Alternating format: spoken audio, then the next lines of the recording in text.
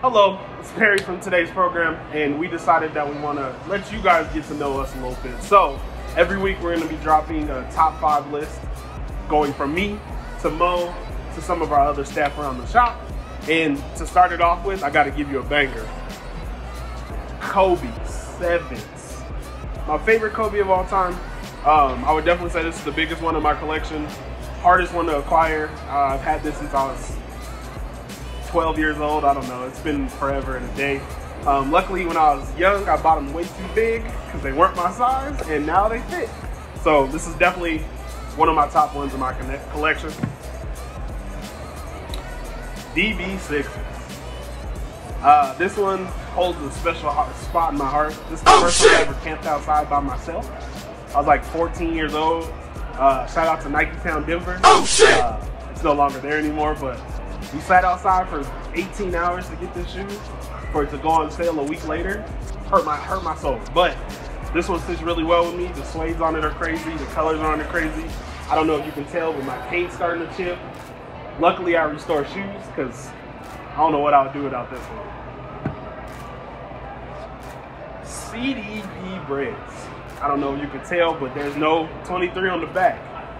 CDP breads, which a lot of you young kids don't probably know, but these came out in 08. I was a sophomore in high school. And I used to leave school every day to go buy a new CDP pack because they didn't drop these on normal days. It would be like a Tuesday at 2 p.m. And if you weren't there, you wouldn't get them. First shoe to ever go for like 300 bucks, but I guess it was a pack, so it was 2 shoes that went for 300 bucks. So these hold a special part in my life. I even got it tattooed on my arm. It's a good one. Burgundies. Another 06 banger. These I've actually soul swapped twice already because I've worn them so many times. Now they don't even fit anymore, but it's one of the shoes that I can't let go out of my collection.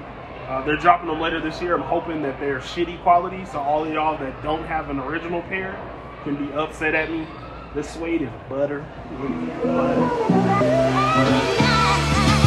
is a really good shoe.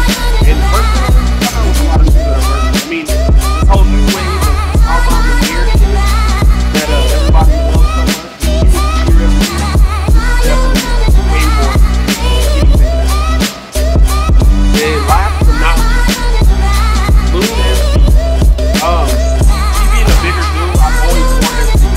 I did these back in the day, so I can act like I'm a kid, but it's been a while. Okay. But Loon SB, I actually picked these up for like $100 bucks.